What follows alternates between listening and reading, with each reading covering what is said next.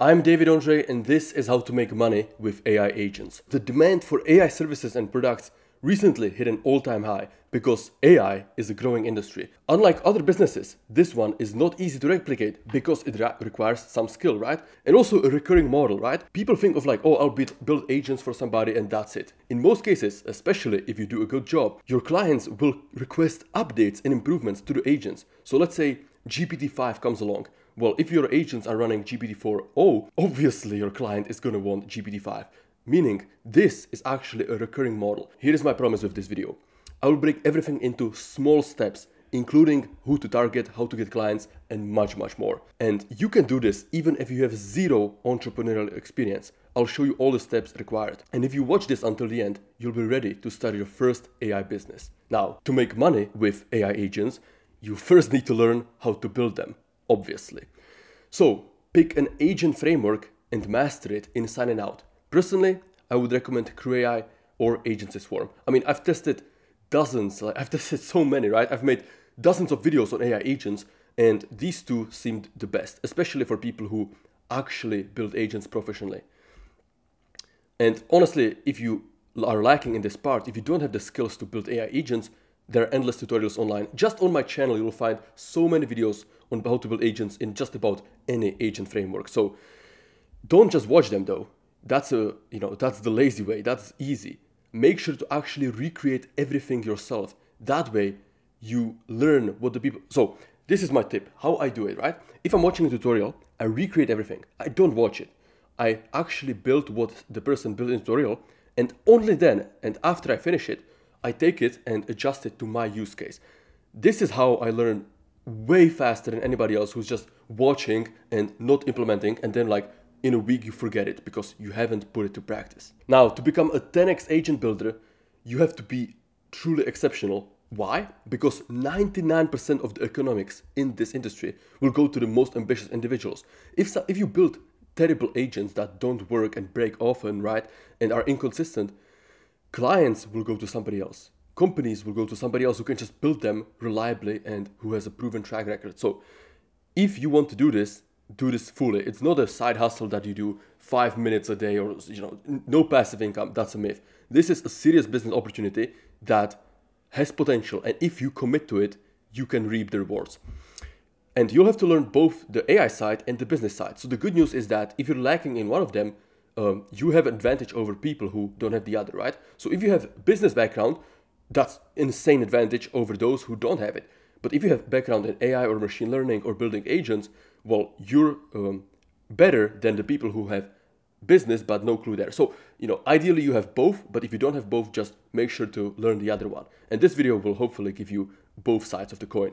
And for direct access to me, if you get stuck at anything, or if you want access to my software engineers and people who are at the cutting edge of AI and help with building agents and learning how to build advanced agents, join my community. It's going to be the first link in the description. Now, picking your niche. This is one of the most important steps, and people are tempted to skip this, which is a massive mistake.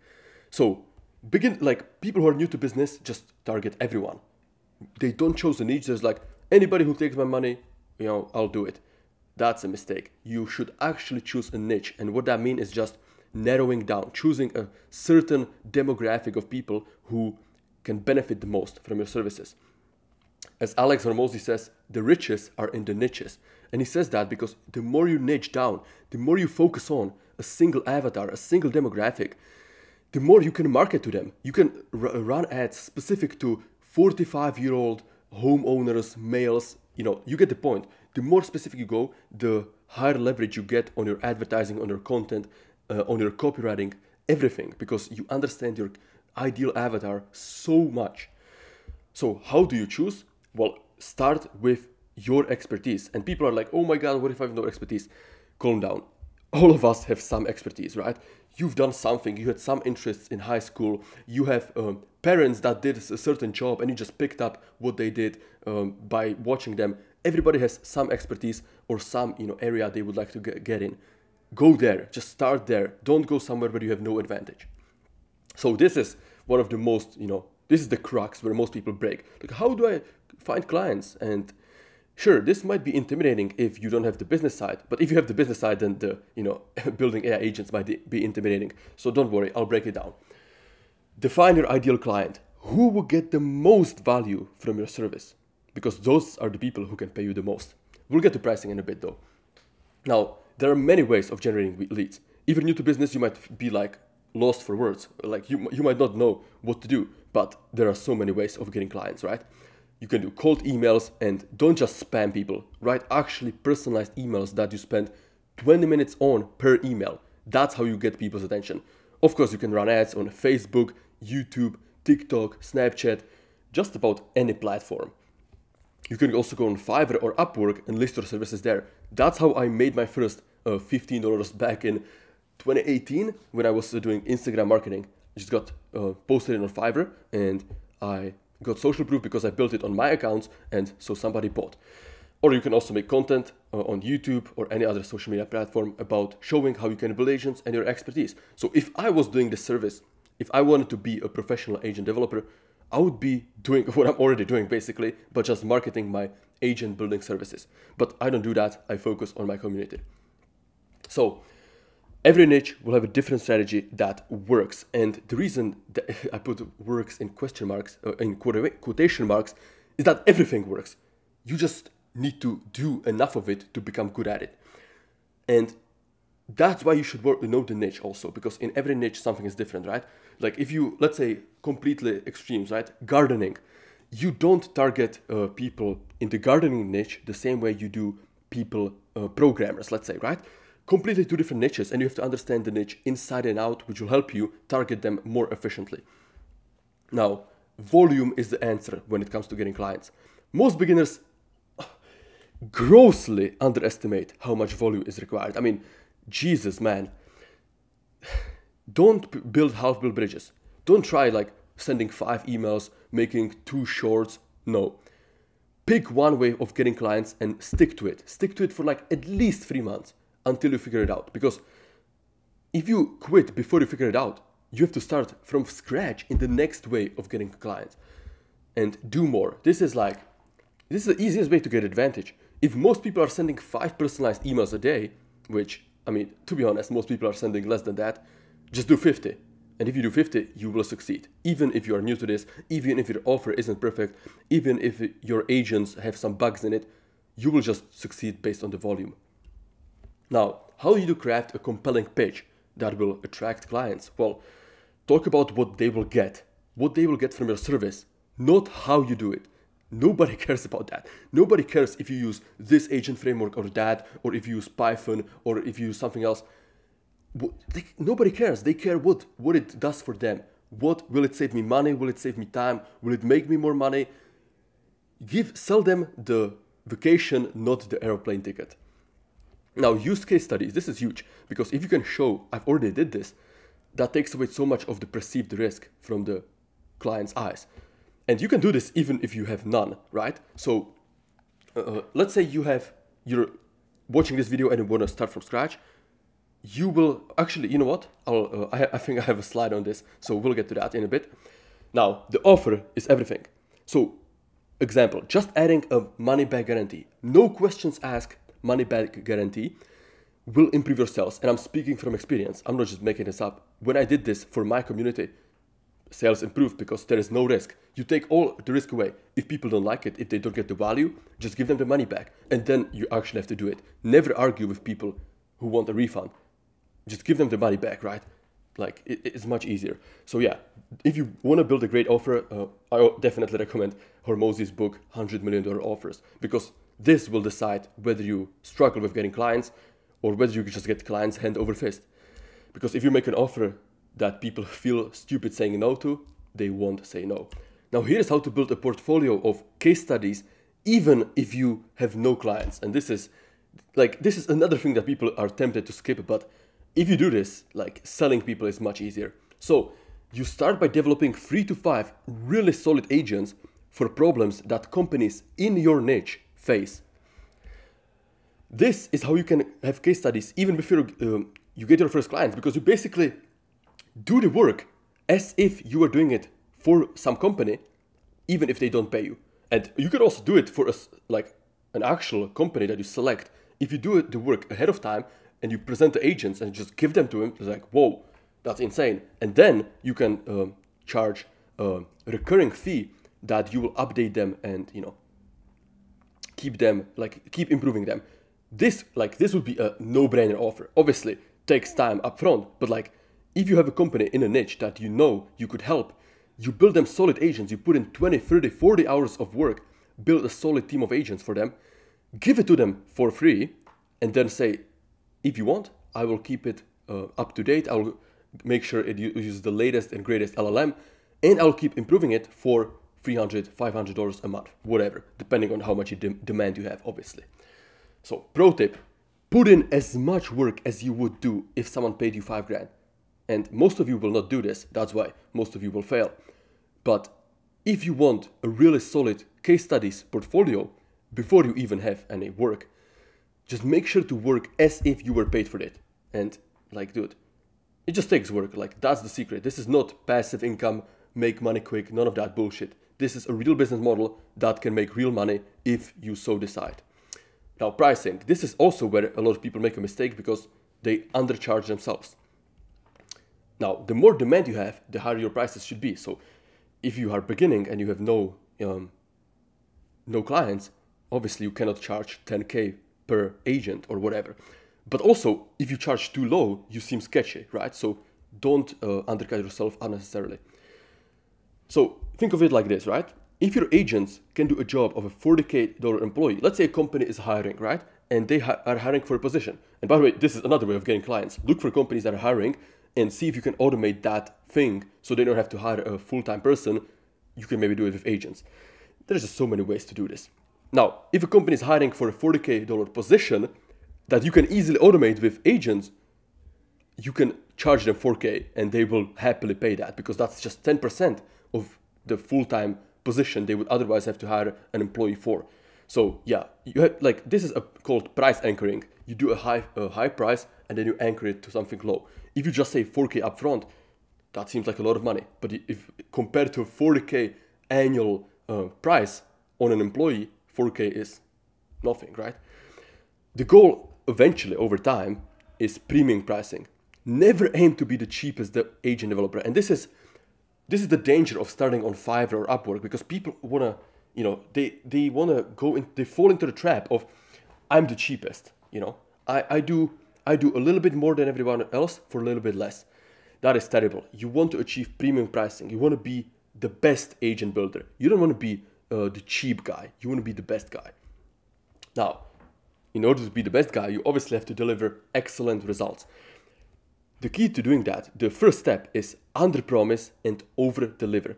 Don't promise. Most people promise the world and then do a mediocre job. No, just tell them this is what it will do.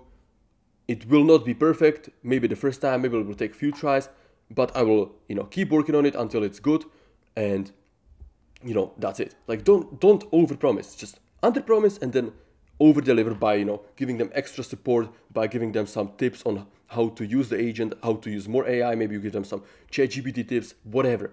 But this is like, setting expectations is such a key thing, especially in preventing people from canceling and asking for refunds. Because if you set solid expectations and you met them or even over deliver on them, people will love you.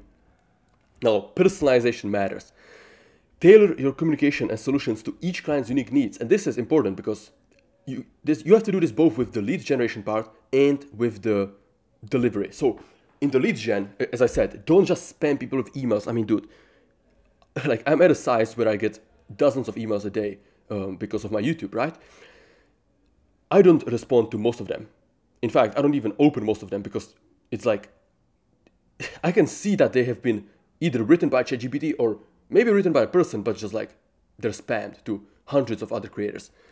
If you want to get somebody's attention, you have to write an email that's specifically for them, which takes time. You cannot automate everything with ChatGPT.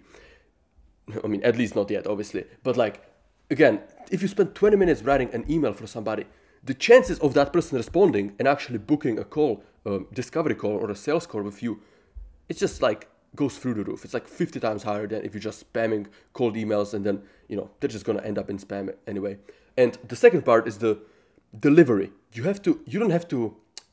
cannot build the same agent for everybody. And, obviously, there will be rare scenarios where the use cases are perfect and maybe you can use part of the code base you've built earlier.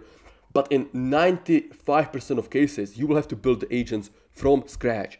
So do not copy paste code or try to sneak in some automations. No, you will have to tailor the product to each client's needs, to each company's needs, not just copy pasting stuff and doing the same shit. Also, go the extra mile. Offer additional value beyond what's expected. As I said, could be some cool Midjourney images, could be some ChatGPT prompts. Doesn't matter. I mean, obviously, the more relevant it is to that company, the better. So if you see they have some bad branding or, their website has some shitty images, just by creating some images with Midjourney, you can already give them insane value. So again, the more you know your niche, the more you can do this.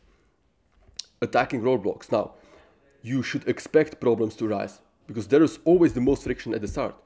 If you're new to this, you will not get it right the first time.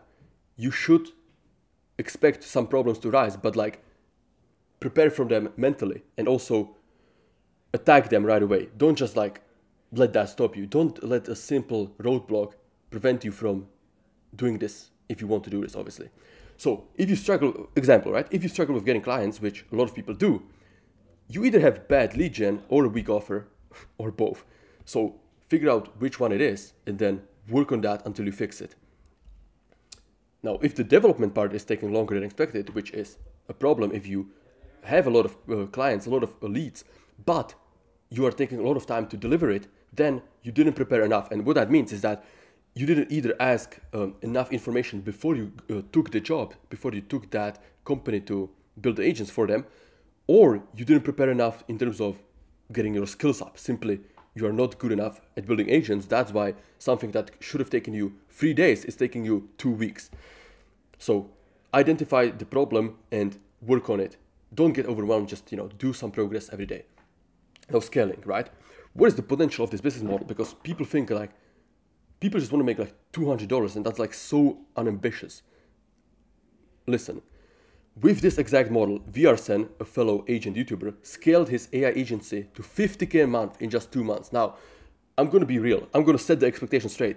You will not be able to achieve this in 2 months because he already had the skill sets, right? He already was really amazing at building agents. So when he launched it, he had a ton of demand and he was able to scale fast. If you don't have his skill set and if you don't have his demand, you will not be able to scale as fast, which doesn't mean you cannot reach the scale. You absolutely can. It will just take longer than 2 months, obviously. Now, once you master the process, you can actually hire agent developers and train them underneath you. So the myth is that you have to do all the work yourself. People think this is just a leverage job, and it might be at the start, right? Which will be a very well-paying job, working your own hours with potential to scale. Don't get me wrong, that is already amazing. But the goal is to eventually build a team, right? And you should only do this after you are really good. Don't hire too early. People think okay, I'm making 5K a month, 7K a month. I'll just hire somebody for 1K a month and they will code the agents and I will focus on getting more clients. No. First of all, for 1K a month, you will not hire anybody good. No, not even close. For 1K a month, you will only hire trash developers who will build agents that do not work. Second of all, you have to do the thing. You cannot have an agency where, most agencies are, the reason why agencies are hated because you buy them, the best guy does the work, and after a few months you get downgraded to somebody who's junior. That's why most agencies are fucking so bad, so hated, right? So don't hire too early. Make sure you are drowning in demand first. You have to have clients that are begging you to work with you, that, you have to have a full email list, full a lead gen process of people wanting to work with you. Then you might hire, but also make sure you have the skills, because if you don't have the skills and processes, you cannot even train the people. If you don't know what you look for, you cannot train somebody else to do the job for you. So don't hire too early. Make sure you are drowning in the band. Make sure you're actually good. And then once you do hire, set the expectations. Don't promise them that you will do it personally if you give it to, your new employee. No, set it I have a team, I'm training them, this is the process, these are the results you can expect, and be honest. So if you want to see more videos like this, because In the past, I didn't really make videos on how to make money with AI, but so many people requested them that I'm open to it if you want to see it. So if you want to see more videos like this, just comment down below and I will make them. Thank you for watching.